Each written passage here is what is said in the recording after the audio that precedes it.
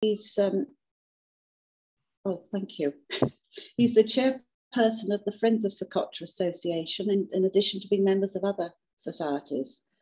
He's also a co-author of over 80 academic publications, which is marvellous. And we're looking forward to his talk tonight. The Natural History Group actually had a visit to Socotra in 2010, and everybody who went thoroughly enjoyed it. Now, to get to the title of his talk. The talk title is Biodiversity, Richness and Conservation Challenges in the Socotra Archipelago, Yemen, a UNESCO World Heritage Site. And we're looking forward to hearing his lecture. Just before I stop, just to say that the Friends of Socotra are having an annual general meeting in September this month, between the 24th and 26th of September. So now we look forward to listening to your talk, Dr. Kay. Thank you. I hand over to you now. Thank you very much, Valerie, and welcome everyone. And thank you for your interest in Socotra and in this talk. Ahlan wa sahlan. I'm happy to see some faces that I've seen a long time ago and some faces that I've seen very recently on Socotra. So there is at least one Socotran here in the meeting, which is very nice as well. So special welcome to you, Ahmed. I will talk to you for the next 40 minutes. I hope I have a long presentation. So for the next 40 minutes, I will talk about the Socotra Archipelago. I hope it will not bore you in any way, because I will start with a very ancient history of the place.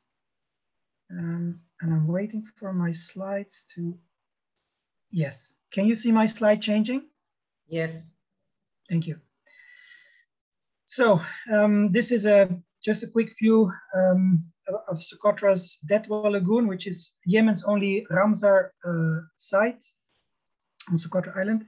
And I will start with the background going quite far in time. So Socotra used to be part of the mainland. It used to be part of the Arabian Peninsula, close to, it was connected to Oman, close to Mirbat and to Salalah. And at that time, so this is before the Gulf, the opening of the Gulf of Aden, which started in the Oligocene, Miocene. Socotra was connected, but also the Horn of Africa was still connected to Southern Arabia. Then gradually, around 30 million years ago, these two continents start to split, and Socotra moved, with opening of the Gulf of Aden, moved south together with actually the Horn of Africa as a small granite platform that was very hard and tough, so it broke off and it went southwest. So Socotra is a continental island with a continental origin. And this is as opposed to the Galapagos, for example, which is a volcanic island that emerged in the sea. Socotra did not. This is important for its biodiversity because whatever was present on Arabia at that time, before the split of Africa and Arabia, some of these lineages actually survived in Socotra and were able to continue and created this amazing place. It is also important to say that the event that created the opening of the Gulf of Aden is the same event that created the current climate, where Arabia became more arid and the Indian monsoon originated. So the climate that we have today actually started from that period. But before that, Arabia was quite tropical and quite green. So this was also important to know, because Socotra, which is moved more into a tropical zone with kind of wet visits of monsoons, was able to save some of that climate, but also save some of that nature. On the right, you also see the fact that part of these areas were inundated in these times, so underwater in the blue. And this means part of Arabia was also underwater at that time, but Socotra apparently, as some geologists say, was part of it were high enough to keep some groups of animals and plants alive. On the left below, you see Greater Socotra, which is the granite platform, which is under the sea. And during the ice ages, when there was sea level low stands, this entire platform would have been above water as well, which means there was possibility for exchange of fauna and flora. So currently, Socotra Archipelago consists of 4 islands and 2 small islets, the small black dots. The population of Socotra is estimated at about 100,000 people. This is the most recent estimate. While Samha and Darsa is uninhabited by people, Samha has a few people, and Adalkuri also a few hundreds. Adalkuri is actually quite close to Somalia, as you can see, and its flora is quite different from that of Socotra. I put at the end of each slide, I put the reference for these images so that you can each time, if you wish to, look up the background about this information. So Socotra is actually, as it is a very old piece of land, what you see below in the pink is granite. This is the oldest part of the island, which is cropping up and becomes quite high, up to 1,500 meters in the Hagar Mountains. Around that, you have the, below in the geological map in 3D, you have the orangey brown zones, which are Paleocene, Eocene, limestone. And then you have the lowlands, which has more quaternary inputs for those who have an interest in geology. But this is a view of Socotra from the south. So you see the southern plain, the Nogat plain. You see the 5 fingers, as they say in Socotra, going up, which are the wadis connected to the mountains. You see on the left a central plain, which is the Zaag plain. And you see the large plateaus, which is from west to east, which is Kataria, and then you have Shibohon, Dexam, and then on the other side there's the Momi Plateau. So this is a very quick, and on the complete west side you have the Male Plateau, and then just after that, or actually above that, there is the Kalansia Valley. These are 4 major types of geology that you can spot on Socotra. So you have the Paleozoic granite, which is the oldest type, which is either gray or pink, mostly if you see it. And the pink is actually also an endemic stone on Socotra. It's called ribekite. It's only found in Socotra. Then the majority, almost 70% of the surface, is Mesozoic or early Cenozoic limestone. So this is the Paleocene, Eocene limestone, which is very karstic. So you can see it. It's, for those who have been in Madagascar, very similar to the Tsingy forest. Limestone in some areas. Other areas is just blocks of limestone and flat. And of course, many, many caves, which is typical in large limestone formations. Below left, you see quaternary deposits, such as elevated fossil corals. And below right, you see quaternary dunes. As you know, for those that have been in Socotra, you can see these very large dunes, both in the south and in the north, which are very impressive. So these are more recent deposits. The geodiversity translates itself into a biodiversity. So there is a large diversity of geology and geological features, and this is translated into a diversity of fauna and flora. It allows this fauna and flora to be adapted to different types of soils and different types of, with also the elevation, different types of climate within the islands. So most of my talk will be about Socotra Island itself, because although I've been in Samha, Darsa, and Adalkuri, I will focus on Socotra. So here you see some very typical views on Socotra, but mainly this is from the highlands. So you see dragon trees in home hill valleys. You see what is Zirik in Dexam. Below left, you see a part of Momi, and below right, this is just above Aihaft, where you see the dragonblood tree and some aloe in the front. The climate system of Socotra, for those who wish to visit, they know that some periods of the year it's not pleasant to visit because the winds are too strong. And so Socotra has several weather systems, of which the largest are the northeast monsoon and the southwest monsoon. Both come from a different direction, and the winds can be quite strong. And in between, There are transition periods where the Socotra have different names for it. They have at least 1, 2, 3, 4, 5, 6, 7 different names for the different seasons and their transitions. Sorry. These transitions are important because some of these seasons, for example, Kayat, February to April, mainly towards April, are important for pollination of dates, for example, which is very special atmosphere and weather. Now, we've come from the geological history now rapidly into the human history. And this is a text from about 1st century before Common Era, where Socotra was called Dioscorida, which was a Greek name. And this is a Periplus of the Erythraean Sea. It's an anonymous writer who writes about different areas, and he writes also about Socotra. So he wrote about the people, but he also writes about crocodiles and huge lizards and different types of tortoise, so land turtles, which now are no longer found there. Whether this is accurate or whether he confused certain areas is not clear. What is a fact is that every single Indian Ocean has had a land tortoise, but on Socotra they have never been found. So it is also likely and possible that they were there. Research on the island, archaeological research, for example, in the caves, have shown that the island was quite important in the 1st centuries after Christ.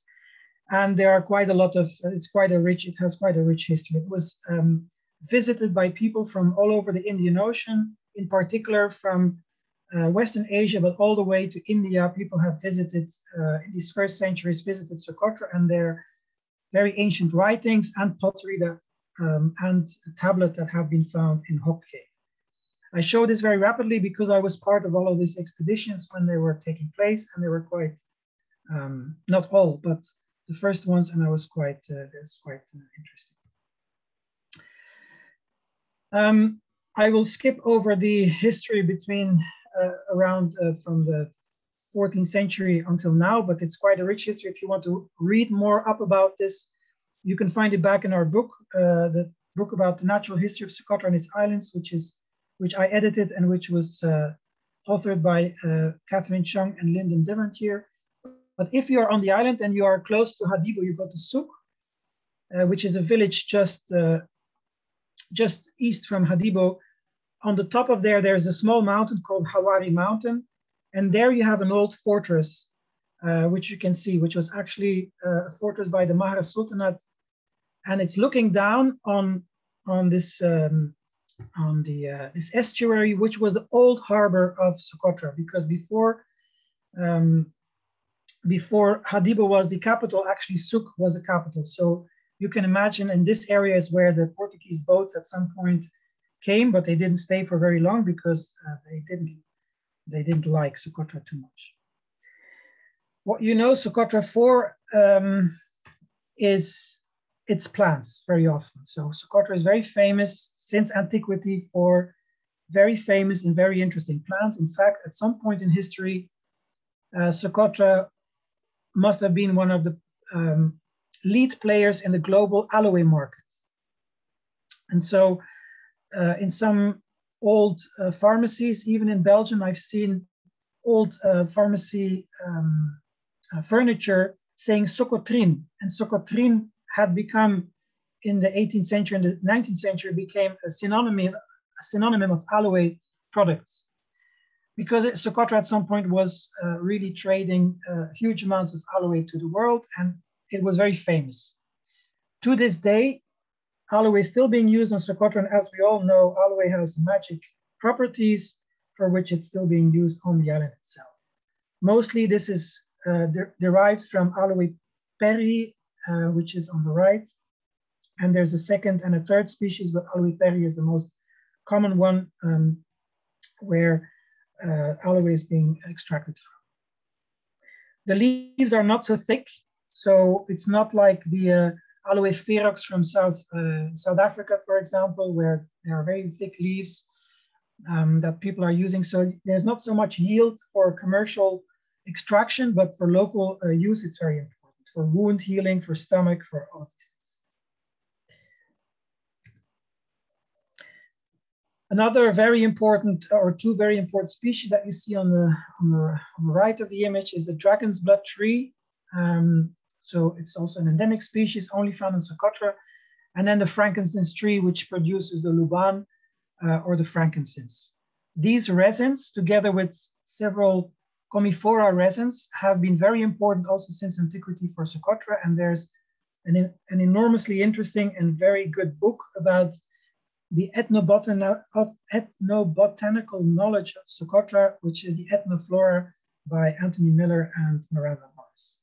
All the uses of all the plants in Socotra are recorded in that book. Also, again, to this day, Socotra dragon's blood is used on Socotra, and it's actually only dragon's blood tree of which this traditional use is still there. There are, as you know, also dragon blood trees, other species in Oman, Canary Islands, in Africa and other places. But Socotran people are the only ones that still actively use the red resin, the dragon's blood, as a medicine and for other purposes. So since antiquity, the Socotri have been living more or less in harmony with their island because they depend on the resources, because the space is limited and the resources are also limited. This is very different from a continental setting where resources might be not as limited. And on top of that, Socotra was cut off in the past, but also still now for a certain part of the year. So people had to really rely on their environment. As a result, the Socotri have developed very strong, very useful traditional rules for both land and sea. On the top, you see a man, you see a group of people with a tree, and traditionally, and still in some areas in Socotra, before there's even one tree being cut for the use in the village or for anything, there is a meeting about this, and there are very specific rules. The same for fishing in some areas, some seasons, and some size of fish. All of these have very strong traditions. However, Socotra is changing, of course. So with the changing of these rules or the disappearance of these rules, Socotra is also under threat. Now, I promised you to talk about biodiversity, and this is definitely something that I believe a group of natural history is interested in. So I will focus a little bit first on the diversity and then on the challenges. Here you see the Socotra chameleon, which is also an endemic species, one of the 31 reptiles on the land of Socotra Archipelago. For plants, there is a huge diversity with, let's say, about 850 species, of which 37% are endemic, which is very high and comparable, for example, to the Galapagos. And in comparison to other islands in the world, this is also quite impressive. If you compare to many areas and continents in the world or countries, this is really high. Belgium, for example, we have perhaps one endemic small grass or moss or something, but it's nothing in comparison to the uniqueness of these species in Socotra. And on top of that, they're not only unique as a species, but they also hold very unique properties and products which are can be very useful for medicine, for example.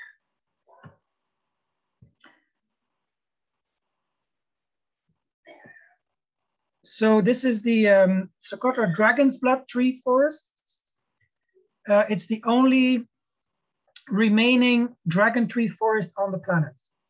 There is no other ecosystem like this still surviving in the world. Only Socotra has it. And this is an image that you often see and that you might imagine Socotra looks like if you haven't been there. However, this is in a very, very small area, and Socotra is, most of it is actually quite arid, not like this.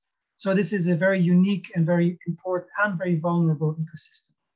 It is also, this is the only area in Firmihin where there are also relatively young dragon blood trees that are still able to regenerate.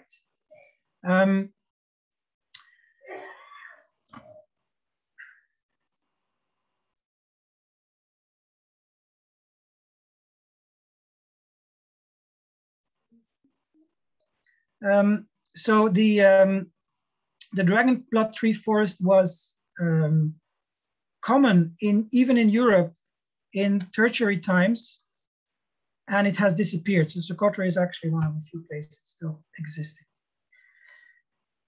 This is a very quick view of a wide biodiversity on the island. All of these pictures, all of these animals that you see here are endemic, except for the one on the bottom right in the corner. It's perhaps an endemic. I haven't still working on that one, but all the others, they are endemic species. So you can see the Socotran freshwater crab, which is very unusual because its closest relative is not in Africa or Arabia, but is in Asia, in Eastern Asia. You have a jumping spider, then you have a very beautiful Socotra bluet or Grant's bluet, which is the only endemic dragonfly.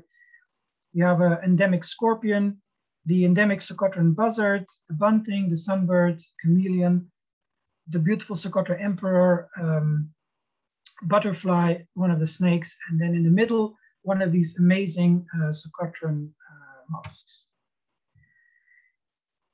Originally, when I went to Socotra in 1999, I was part of a large expedition which was organized under the UNDP project, which was, Ahmed was also there in this expedition. We were part of this big group doing, for the first time in centuries, a large biodiversity survey, and I was still very young at that time, in my 20s. And Socotra was extremely impressive to me as a young biologist. In the subsequent years, I focused myself for several years on the caves. And together with Peter de Gies, who's on the top of this image, I'm in the red circle, we explored, very intensively explored Socotran caves, and Peter was leading these expeditions together with a number of Belgian cavers. Whereas the surface of Socotra is full of special animals and plants, the caves are also full of special animals and plants. And on the left, on the top, you can see some of them which I've been discovering and recently also describing. So these are together with specialists from those groups. These caves are extremely important, but also extremely fragile.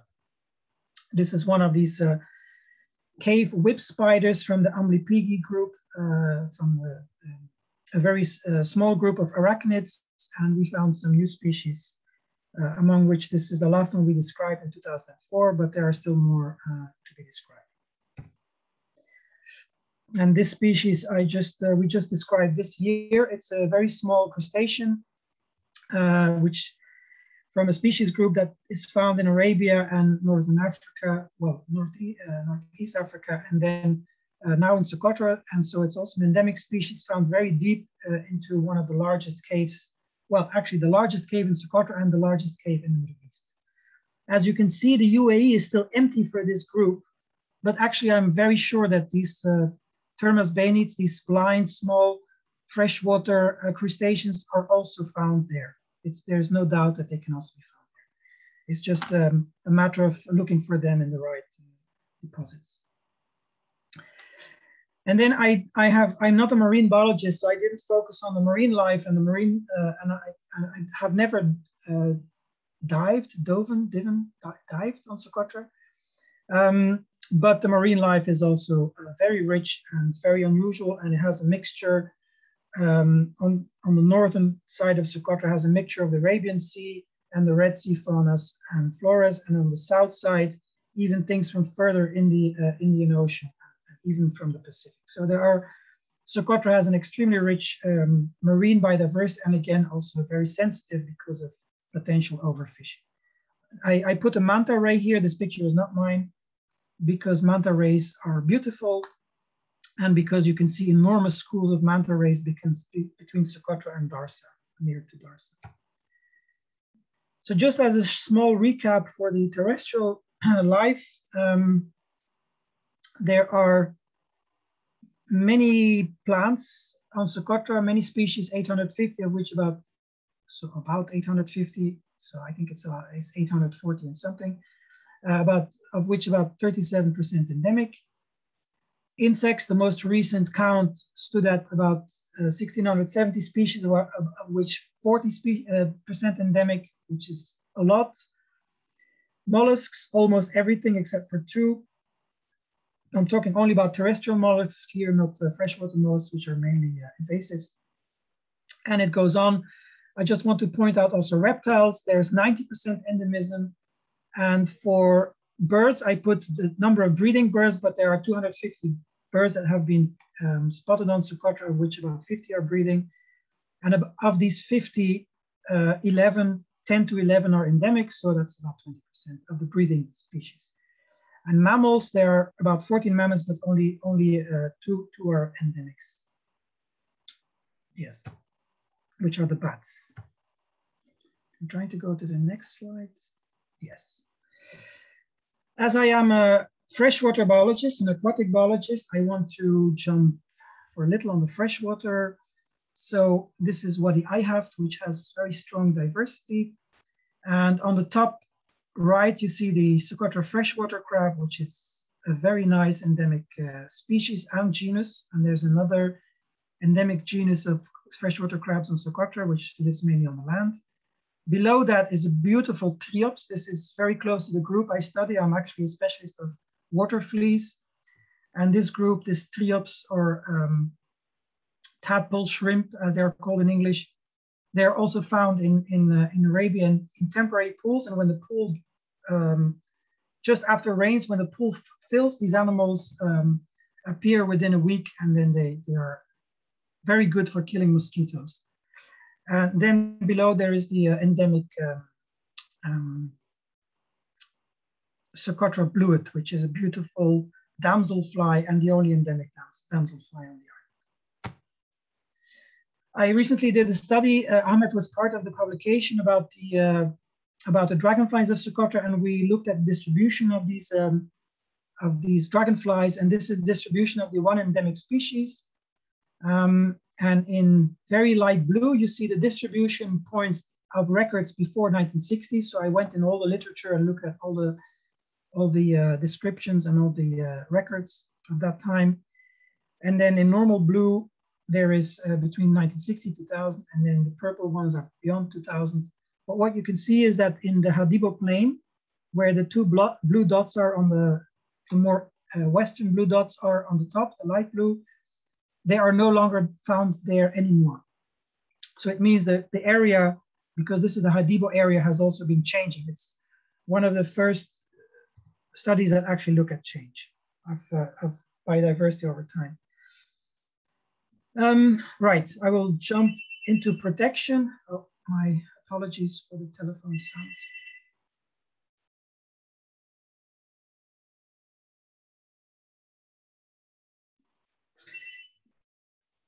So Socotra has some national and international designations. The first national designation, actually the largest one, is the Socotra Conservation Zoning Plan, which is a law. It's a Yemeni law by presidential decree of 2000, and it defines the zones and the level of protection for different protected areas. In 2003, Socotra became a UNESCO Man and Biosphere Reserve. Κοίταξε, και γι' αυτό σου λέω είναι ότι εσύ δεν είδες και θα έχεις πιο ολοκληρωμένη άποψη αν έβλεπες με ζήσεις σε αυτό το σπίτι στο εξάμηνο. Σε αυτό το εξάμηνο. I hear Greek. I hear someone speaking in Greek. Can somebody mute the... Oh, thank you. Sorry. So in 2003, Socotra became UNESCO Man and Biosphere Reserve. This is called the Socotra Archipelago Biosphere Reserve.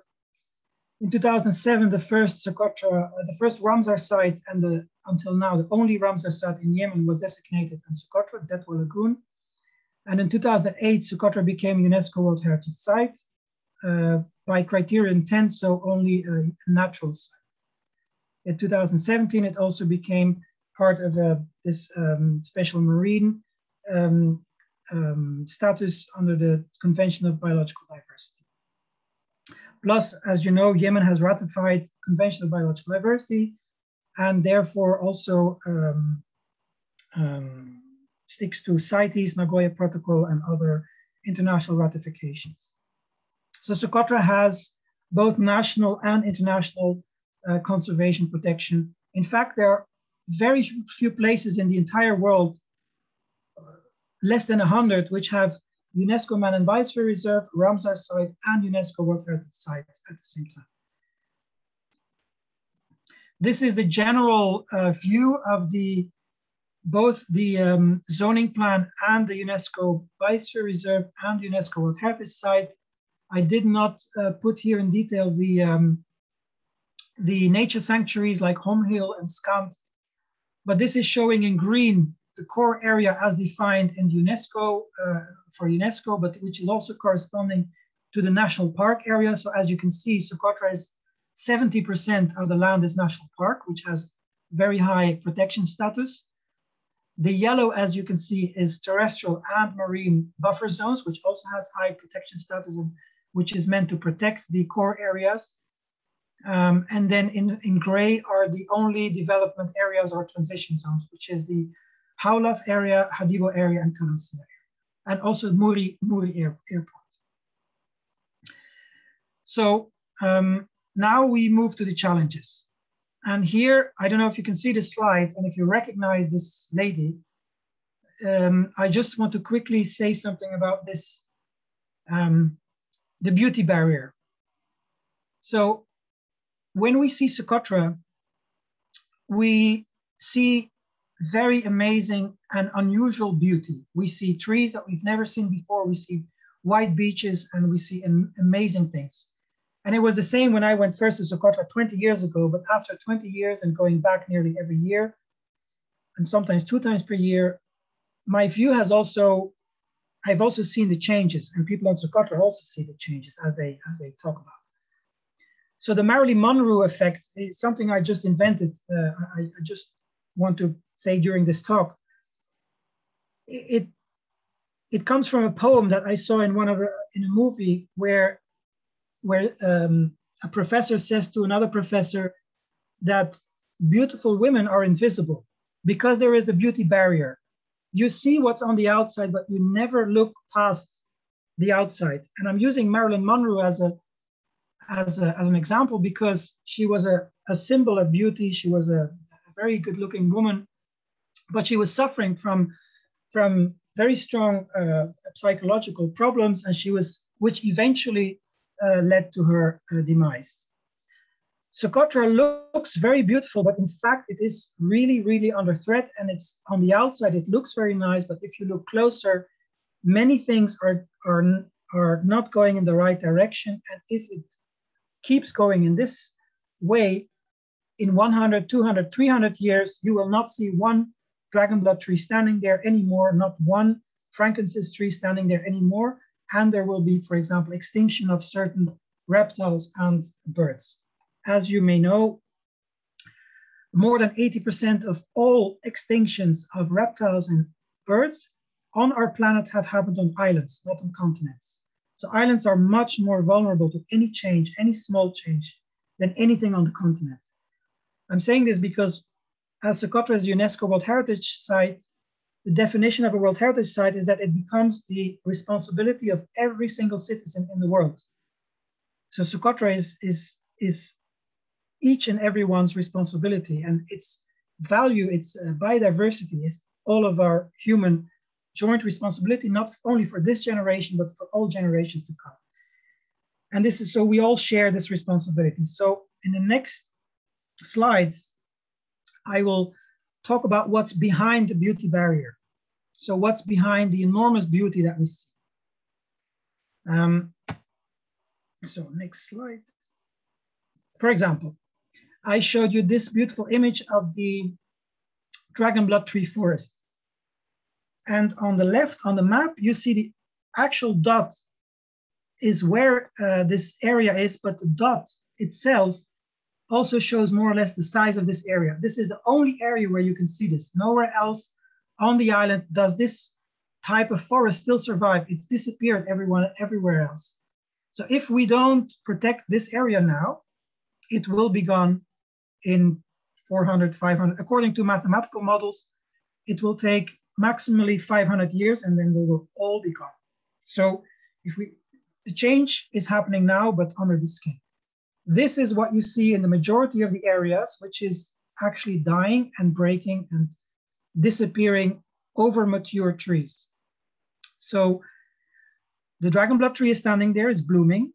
There are 2 dragonblood trees on the right image, and they're having flowers. You can see the light green tufts on the top.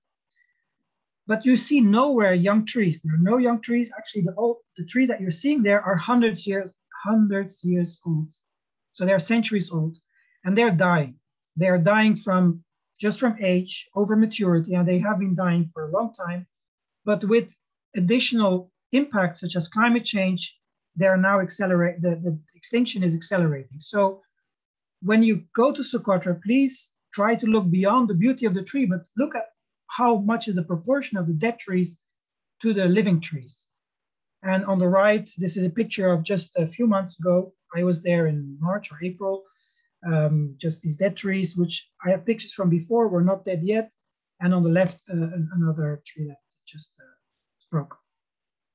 So according to the IUCN most recent conservation outlook assessment for Socotra, Socotra is this assessment it's going to the left side, so the dark side. So it's going to significant concern, and it should go to the right side. What are the concerns? What are the challenges?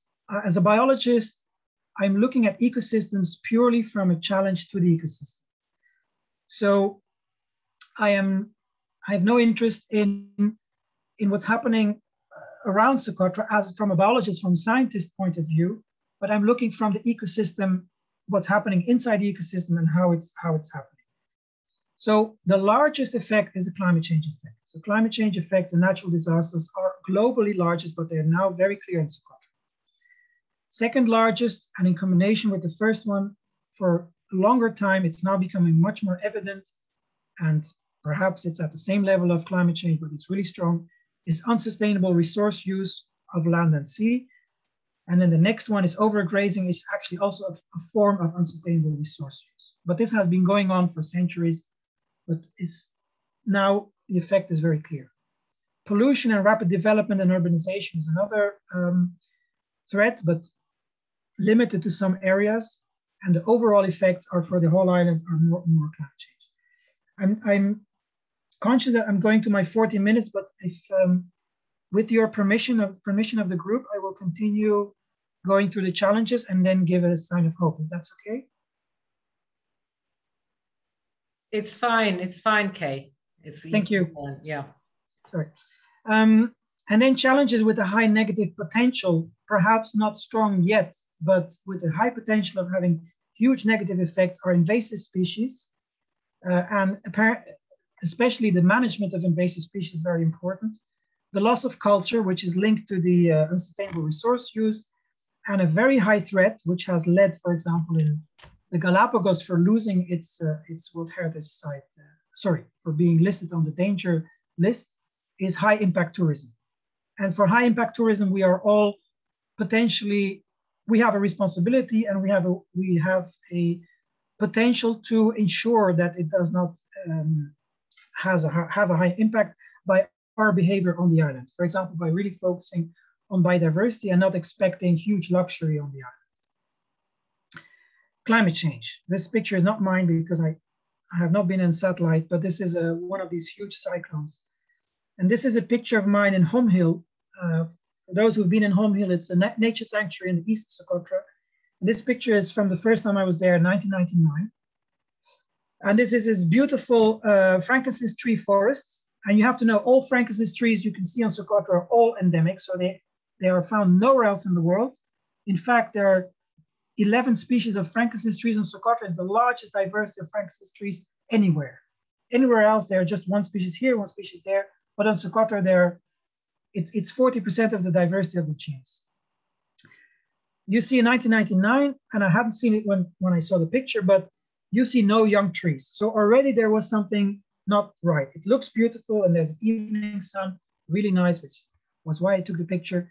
But at that time, I didn't see, okay, there's no young trees. Why didn't I ask myself that? But there's nothing there.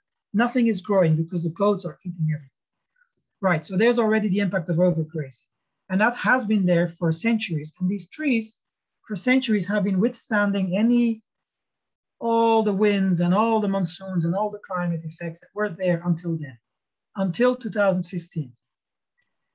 2015, boom. We have now counted that in this area, between 70 and 80% of the trees are gone. And that this started to decline since the 1960s, gradually, but it declined enormously with enormous drop since the first monsoon, since the first cyclone events, which is purely climate change event, in 2015, where 2 cyclones followed up on each other, Chapala and Meg, very rapidly. And then the second cyclone, Mikunu, which was in 2018, and where we were fast enough to warn people to say, please, it's coming. But the first time, no one was prepared the first time. But the trees were also not prepared. So this is not a random effect, because if this happens again, you lose the rest of these trees. Actually, the tree that you see on the right with the vulture in, after I took this picture and the vulture flew up, this branch collapsed. The tree was really collapsing while I was there. It was quite impressive. So on the left, you see the pictures of exactly the same spot in 1999, 2017. And you see the destruction right after the first series of cyclones. On the right, you see a graph of one of our publications. Well, not mine, but from a group of scientists who've been studying these trees for a very long time, and which appeared in a special volume that I was one of the editors for. And you see a gentle decline, which is calculated by satellite imagery since 1956. So this is old RAF photographs, and they were able to really pinpoint every single tree. And so in a series of satellite images since then, we're able to count exactly how many trees were present each decade, almost. And you can see a gradual decline until like around 2012, or before 2012. And then when the cyclone comes, you see a sudden drop. And then with mathematical models, if you continue this decline, and you do it in 2 scenarios, the top scenario without cyclones, and the below scenario, the little purple line or blue line with cyclones, then you see if there's another cyclone event, then in 2036, which I hope I'll still be alive, and many of the people who are in this group listening today will still be alive in 15 years from now, you will have no tree anymore standing without human intervention and replantation in Home Hill. And you can extrapolate that to most of the island. Without cyclone events, which is not likely because climate change is going on, then this disappearance, this extinction is calculated for 2070.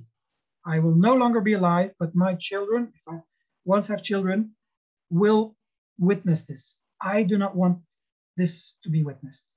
Now that I know this data, I want to do something. I want to change this, which is why I changed from doing pure diversity surveys and doing beautiful pictures on Socotra. I changed entirely into strong conservation efforts in trying to anticipate what's going to happen in 30, 70, 100, or 100 years. Another growing impact, and these pictures are from Ahmed Said on the right, and thanks to Ahmed, we knew about the species. So we wrote a paper about this. Ahmed is a co-author on this. Invasive species are coming in. This is typical for islands, especially if the trade increases and there's more business going on. This was also one of the reasons that the Galapagos was under threat. It was invasive species. Invasive species are the #1 cause that are proven to be linked to extinction on islands. Rats, cats, for example, killing birds on islands, but also insects that come in, like ants. Everybody knows the red fire ant, for example, that's killing animals in islands, different islands in the world. This is one example. In this case, this beetle came in very recently, and it's already spreading and it's killing date palms. Now, date palms are not endemic to Socotra, but they're part of the culture and part of the income. So invasive species do not only potentially impact biodiversity, but they can really impact human health and human income. A man can lose its entire date palm agriculture field or date palm place with one of these invasions. If you don't stop it, this is what's going to happen with a mathematical certainty. So invasives are extremely important to stop. And any efforts people do to help palms, it doesn't help if you don't help to stop invasives. So this beetle is now there. It's a huge one. And it actually comes from Southeast Asia, and it came in by bringing in palm trees from other countries. Another image I want to show you is because we all imagine beautiful white beaches, but in fact, it's not the case. Much of these areas in Socotra, especially between Hadibo and the airport, are littered with plastic that doesn't only come from the island itself, but also brought by the ocean.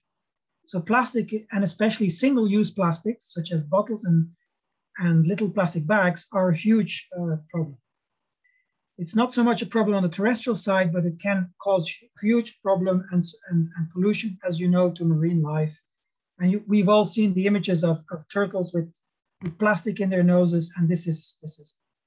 So when you visit Socotra, please be aware that when you come there, and you've been there before, now it's the rubbish going from the airport to Hadibo, and when you're in Hadibo, is enormous. When you go to Kalancia, it's less. So there is an issue there of pollution. There's also an issue of disturbance.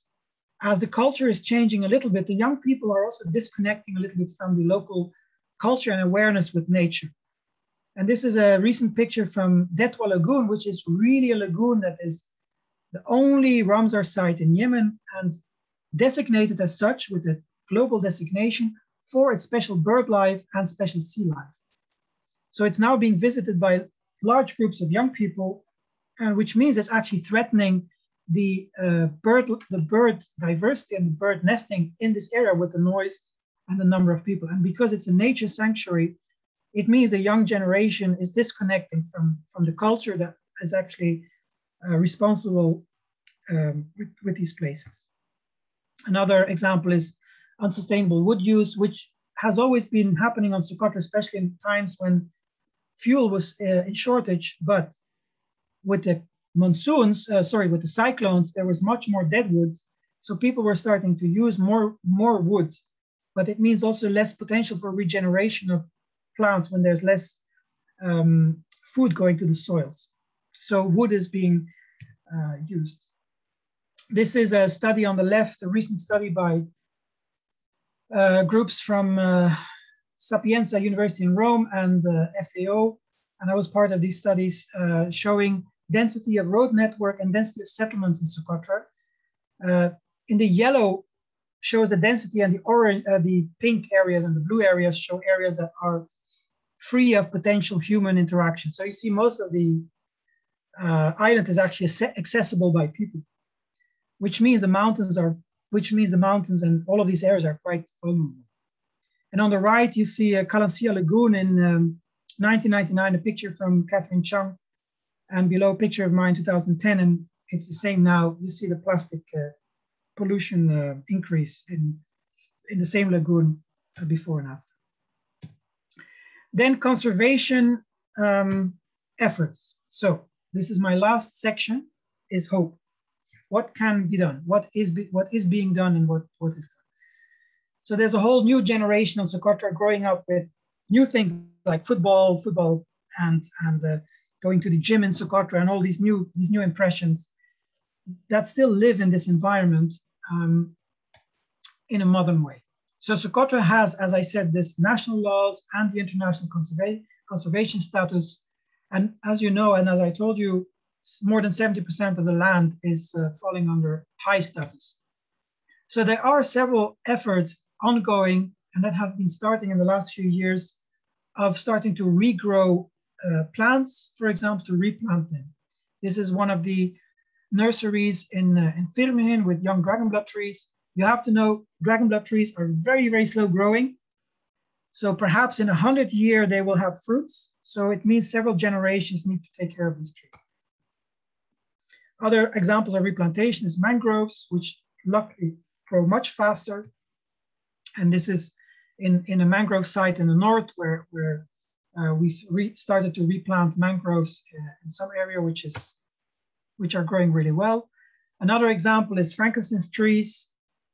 They luckily also grow really well. So this is in a school in Dexam where a young child is watering Frankenhistory, and this is a Frankenhistory nursery in near Hadibo to replant them. And these are individual efforts. Whenever I'm there, and any tourist can do this, I collect rubbish in every wadi I go. And actually, Ahmed was with me on several of these trips. And where before I would be there on the island looking at dragonflies and looking at the animals, now I'm there collecting rubbish. And I'm thinking, what am I doing? But really, it makes a difference. So, for example, Ahmed and I, we went to Wadi Dan again, and we collected rubbish. And I measured the amount of rubbish in each. And in some wadis, for 100 meters collection, I had more than 40 or 50 kilograms of rubbish. So, and then there are several awareness and education projects. This is a very recent one with awareness and education related to freshwater, which was very nice. And then we had larger education and awareness projects on Socotra. So in general, creative solutions are possible, but should be sought for increasing climate change resilience, tackling invasive species, and preserving vegetation, which is actually, if you preserve vegetation, you preserve everything that's living with the vegetation. But as also Ahmed pointed out at the beginning, there is a huge problem with unemployment in Socotra, and people are changing, going away from taking care of the land, and this is a threat. So solutions exist and have been applied elsewhere in the world, but the main need is also cooperation between all stakeholders possible. And the governance and the role of local communities are key here to the protection of nature. These are not my pictures, but I just want to show the sea turtles, which are every year again also under threat in Socotra. Then for papers and background information, I've sent a number of papers and documentation to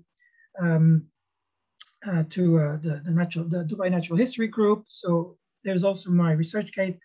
And then there are some websites that I listed here that you can visit. For example, the website of Friends of Socotra, which has lots of information and leaflets if you wish to visit.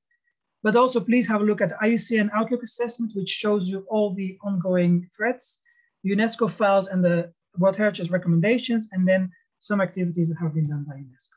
And I want to end with this beautiful picture of the girl and the next generation of Socotra, which will grow up in this area. Thank you very much for your attention, and my apologies for running late by 15 minutes. I really apologize. Thank you. Thanks so much. That was really good. Thank you very much, Dr. Kay. We have one or two questions. This is from Harry George. He says, can Dr. Kay tell us what has been the effect of occupying forces on Socotra terrestrial biodiversity since the beginning of the Yemen war? Yes, well, so as I said during my presentation, urbanized changes are very localized. They are mostly localized around the main cities. So for me, from an ecosystem and a biologist point of view, I focus on 99% of the surface and of the place. So if you're talking about changes on land, none of these changes are actually visible inside these very sensitive areas, which are mainly important to preserve most of the biodiversity in Socotra. Most of the endemics, for example, they live in the mountains, and then you have also a lot of endemics in the lowlands. But from a conservation point of view, this is from my side in construction, is a minor change to the environment. Although Hadibo is changing, but not only from this, but also from general urbanization and development, which is unstoppable, of course. Because one part of the question was he was thinking of mass construction of bases, landing strips, radars, etc. Well, I don't know how much space a landing strip and a radar would take in, but I think on Google Earth, if that would be the case, you would easily see it. And if you go to Google Earth and you see Socotra, you will see that the majority of the island is actually rock with trees. Okay. And then the other question I had is it practically possible to stop invasive species? Well, it has been successfully done in other places in the world. And when we wrote the paper on the red palm weevil, the specialist from Kabi South African specialist called Dr. Arne Witt. He wrote a whole part about this with examples where it was successfully eradicated. But he said the key to this is cooperation of all stakeholders, which means everyone bringing in goods and the local government, but also all other governments that are dealing and trading with the place and with the local communities. And only then, and with the right targeted strategy, can you really eradicate certain invasive species. You can also stop them in the start when you know they are coming. For example, the red palm weevil is not the only one that's very dangerous to palms. There's also a whole range of other ones.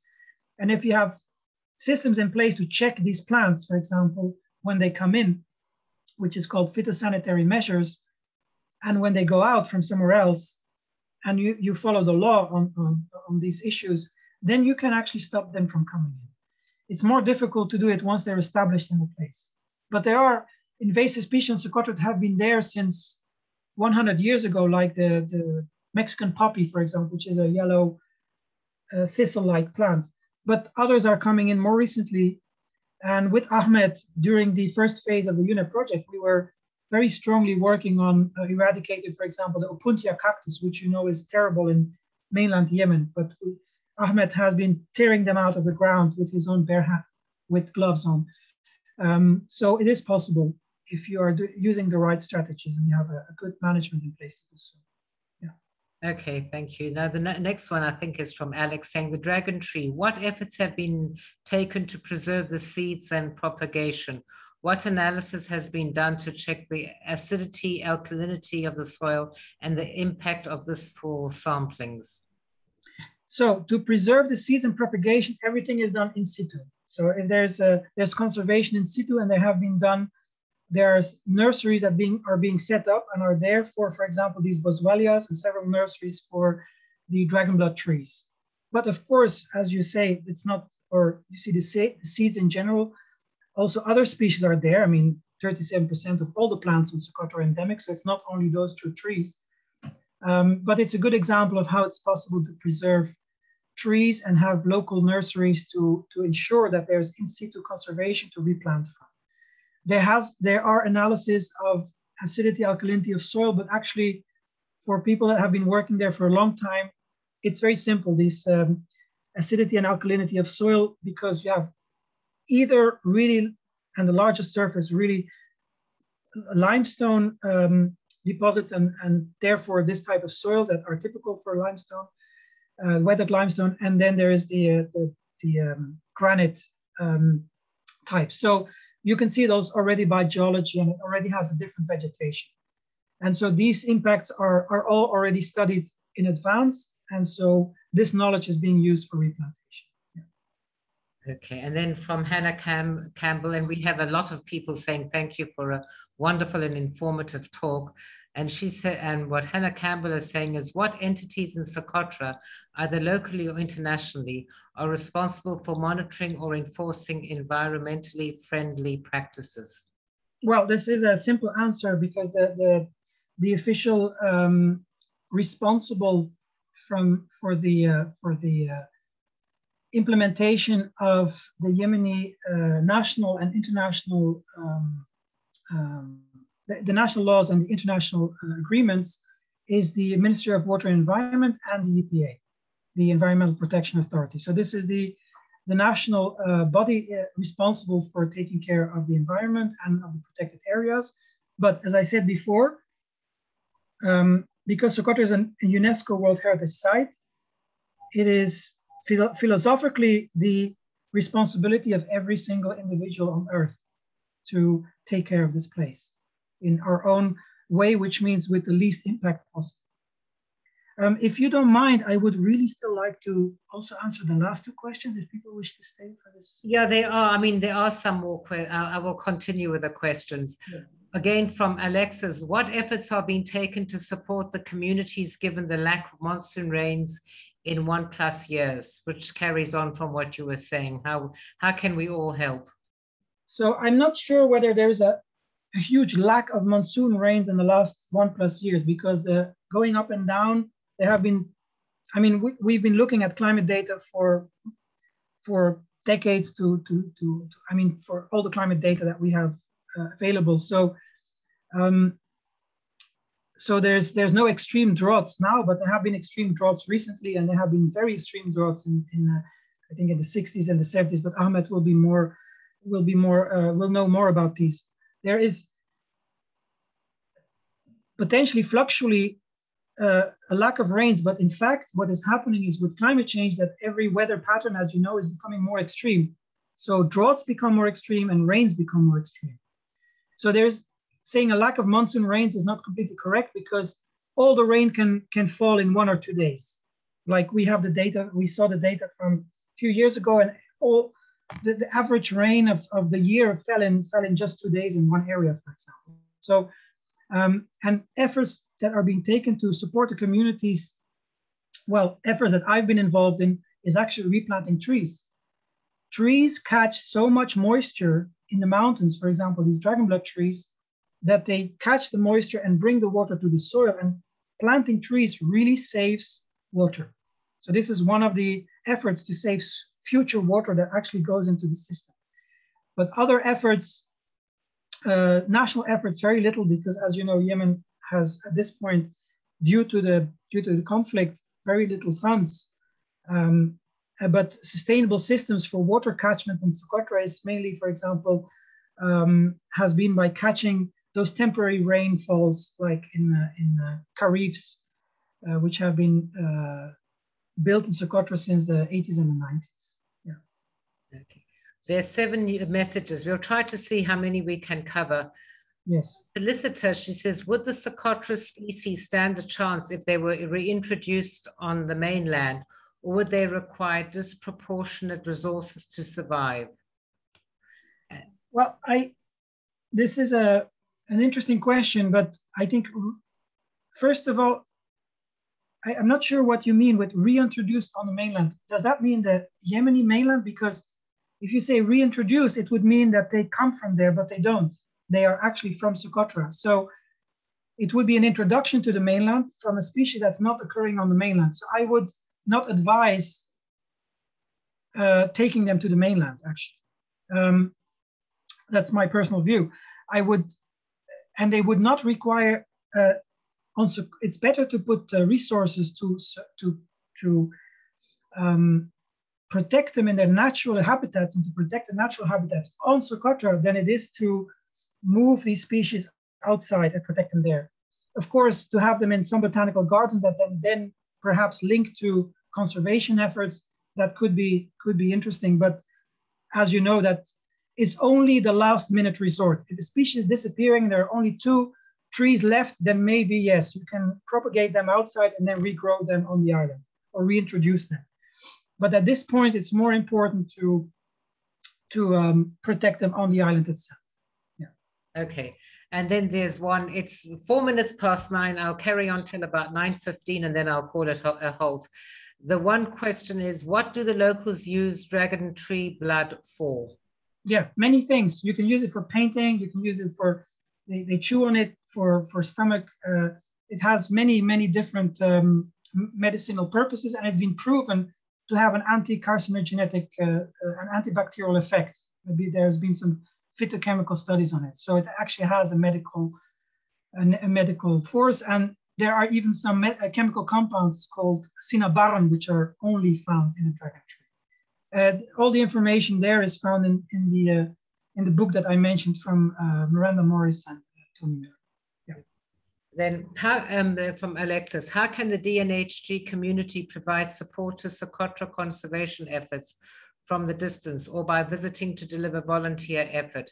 And thank you, Dr. Kay, for sharing your knowledge and passion. That's kind. Actually, I would dare say you're always open and free to connect with us, being with me and with Ahmed here, who is also in the chat. I will leave my email here because we are all constantly for the last 20 years working in conservation and always looking for more ways to do it. But one way you can support is just when you visit, is being aware of the vulnerability and the sensitivity of the place, which also translates in your use of plastic, in the way you treat the local people and the local environment with the lowest impact possible. And that is really, it can also make a change. This is very important. So every individual can do something. Okay, and then from Heidi Strekesma is, what impact does climate change and human interference have on the wildlife, such as the civet cat, the chameleon, snakes, etc.? How have they fared and suffered, if at all? So the civet cat, first of all, I have to say, is actually a dangerous invasive species that should not be there. It is not a species that should be living there. It was introduced by probably a few centuries ago, but it has huge impact on reptiles and birds, for example. So that's not an animal we wish to preserve. But chameleons and snakes, yes. So the impact of climate change and human interference and how they suffered. In animals, you can see it will happen slower, visibly slower than it does on vegetation. But if the vegetation is gone, these animals and these birds will be gone. There is no doubt about it. So it can happen in 50 years, can happen in 100 years, but in most islands, these things have happened over a few decades' time. So with the decline of vegetation, with use of wood, with stronger urbanization and stronger pollution, they will be gone. So these effects now have not been studied in detail because there have not been more recent surveys, for example, reptiles, to see declines of the population. But in my survey of dragonflies, there is a decline that is very clear. The next one, which species is the most depending on dragon tree forest? Okay, the dragon tree forest, it's, to be very honest, there is many species depending on this dragon tree forest, and there's even one reptile species that is only endemic, only on the dragon blood tree. It does not occur anywhere else on the island except inside dragon blood trees. It's called Dracainacolus, because it's living inside a Dracena. So there are many, and there are many endemic mollusks, there are many endemic insects that only live in the dragon tree forest. So one of the highest biodiversity and highest endemism on the island is depending on this forest. It's really, really important. Yeah. So what about the invasive species that have economical importance for locals, like goats? When they were visiting, this is from Sonia Lebrenchik, she says when she was visiting, they were told that goats were one of the main culprits for the lack of young trees. Yes. Well, okay, so originally the Socotra had traditional rules to limit the size of population in goats. They were also limiting the areas where there was grazing in certain times of the year, or they would reduce the mating in the season where they're young. They would actually bind, for example, something in front of the males to make sure they wouldn't mate. So they have local traditional systems in place, and the ways to do that is really try and either revive or learn from these traditional ways, which come from centuries of knowledge on how to take care of this environment.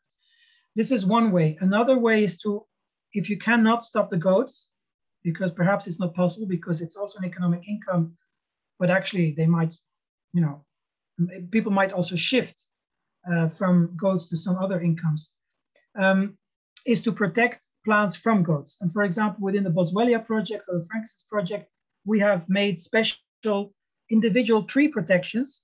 Each of them cost almost nothing. So a few tens of dollars, you can have one protecting a young tree just by putting it around it, and the goats cannot eat this plant.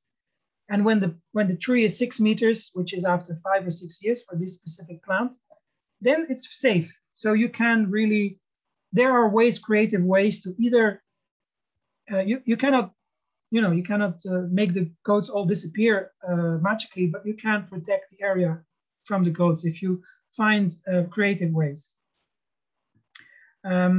What is my most cherished experience from my 30 years of visiting Socotra? Oof, that is a very difficult question. I would say every single visit and every single experience has been cherished. Sometimes my first visit was very impressive, but every visit since then, like for the first time coming into one of these caves, visiting the wadis for the first time. I'm more of a freshwater person, so the water areas are very beautiful for me. And revisiting friends after many years, for example, seeing Ahmed this year again after last year and 2 years ago, every single time having tea with the local people or having rice is an enormous cherished experience. But also this one, talking about this beautiful place, is a cherished experience because I can feel it right now that I'm there.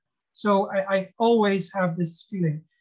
And I don't know, whenever I'm there, Ahmed will tell you I'm completely at home and happy. So it's really a cherished place. On the other side, seeing some areas that were beautiful before and have very rapidly changed or are full of rubbish also hurts me to my core.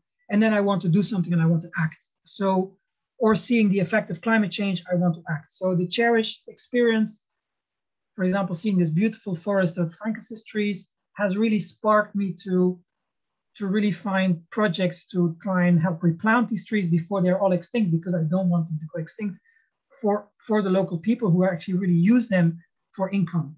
Yeah, so I really feel connected. I really feel care for the Socotra and for the nature, for every single insect and very small animals there. As again, the Socotra will tell you, yes, it will not change.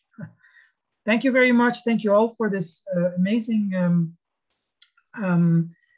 attention and these beautiful questions. And thank you for this opportunity for me to talk here. I put my email in the chat, and you're always free to also have a look at the Friends of Socotra website for information if you want to see some leaflets about birds and animals and plants, anything you wish. It's all freely available there, and also lists of recent publications that are being done in general in the field. And we also have a Facebook group that you can link to.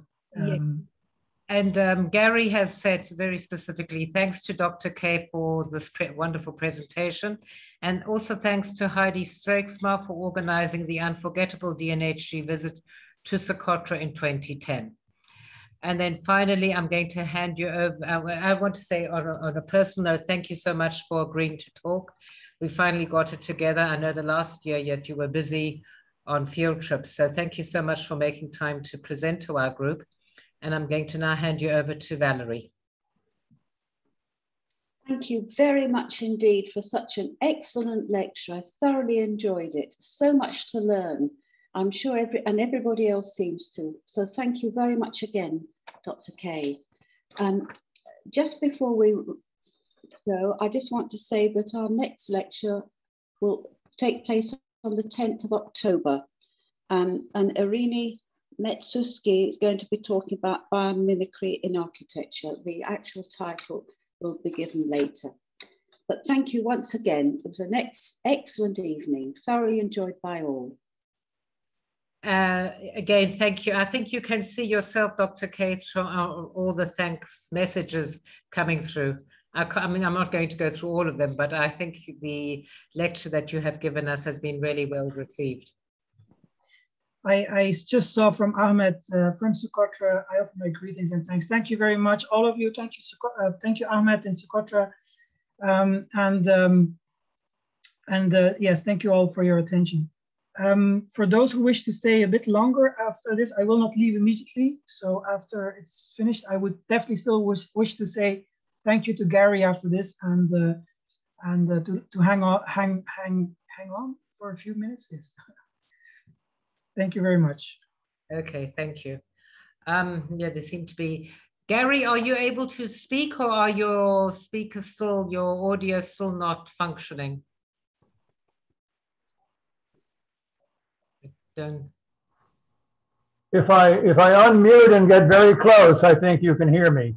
Yes, we can definitely hear you, Gary. It's very loud. Was that too loud? Okay. I've had complaints. I have a low quality everyday combination camera speaker. It's working very well. It's nice to see and hear you again. And as my comment suggested, my own experience visiting Socotra for a long week with the Dubai Natural History Group now more than 10 years ago was unforgettable. But of course we didn't learn everything then. Your photos and all brought things back for for me, as I'm sure they did for everybody else that was on that trip. Thank you very much, Gary. It's nice seeing you again. Last time I saw you, it was 2004 in Sharjah at the meeting, one of the meetings of Paul and David. So it's been a long time, but I remember you had glasses back then. I can't remember. I think so. Yeah, I don't need, at this distance, I don't need the glasses. Oh, okay. Well, it's nice seeing you. You're seeing me actually from, I'm sitting in New York, okay, where I was trapped as a caregiver and by COVID, and I'm still sorting the rest of that out. I hope to be back for everybody listening. I hope to be back with you all in Dubai within a couple of months, but there keep being little complications. Okay, I'm sorry to hear that. And I hope everyone else is also staying healthy and with COVID. It's been a very challenging year for everyone, which is why these kind of presentations are extremely nice to connect when sometimes we have not been able to travel or we cannot travel. So this is a very nice opportunity. Thank you very much. Yeah. Thank you. Okay, I think we can wrap up. I don't know if there's any. I have one question. Stop. I'm pretty curious now to learn more about Socotra, because today's talk was a little bit more focused on how endangered everything is, but I would love to learn more about the ecosystems of Socotra. And if not the Dubai group, we would invite you from Abu Dhabi, but we can check with Valerie for next year, maybe, if you have time. I would really love to learn more about the different. I have no idea of Socotra, I must admit, so I would love to learn more. Okay, I don't mind doing this, and I pass through Dubai or Abu Dhabi quite often, so at least 3 or 4 times per year I am actually there, so there might be opportunities. For the rest, I can, when it's about really technically about ecosystems and about the biodiversity itself, I can also definitely refer to our books and publications, and one of these books is the book called The Natural History of Socotra and Its People, which is a book we worked on for several years, which has very detailed information. And then now recently I've made a new book, which will appear in October, which has really also a general overview of the so there is quite a lot of literature as well, but I will be happy, of course, to either in person or online talk about this again and talk about more, because my background is as a scientist is pure biology and biodiversity, so I can talk about more about these things with pleasure. Yeah. This would be great. Yeah, you're welcome. But I wanted to focus on challenges because many people are not aware of these things, and this is quite recent technical publications are appearing about this, which really shows the evidence. And I wanted to introduce people also this, so that when you go, you also have a responsible view of the place. Not, it's again the Marilyn Monroe effect, like not seeing her as a beautiful woman, but somebody with the whole package, that everything is, you know, this, not to just only look at the outside, but also at the inside. Yeah, because we're all. I remember Gary, for example, has been very interested in mollusks, collecting mollusks all over Arabia, which have led to many publications. But on Socotra, there are really several mollusks that are facing extinction because they're very small area of endemism. So if you build on that area, just the species is gone. And this Socotra is extremely sensitive for these things. So that's what I wanted to also show. Yeah. Thank you, Claudia. I don't know you, but thank you for your remark. Yeah, yeah, I will send you a message and discuss it with Val, who will invite you for next year of us. Yes, anytime. Thank you very much. Anybody else? Any other questions before we wrap up? Okay. So again, thank you so much. I'll bring it to an end. And again, thank you so much for your time. I really appreciate it. And we'll discuss further by email about the publications. You can discuss it with Gary and Valerie, because that's sort of, you know, what you've sent me, that lies in the responsibility for Gary and Valerie to manage. Yes, no worries. Okay, we can solve the problem. Okay, Okay. Thank you very much. And yes, if you need anything or you wish to know anything, just let me know. I'll be here. Thank you very much. Thanks. Have a good evening. Please be safe, all of you. Keep safe. Be well. Thank you. Shukran. Good night, all. Bye. Bye. Bye.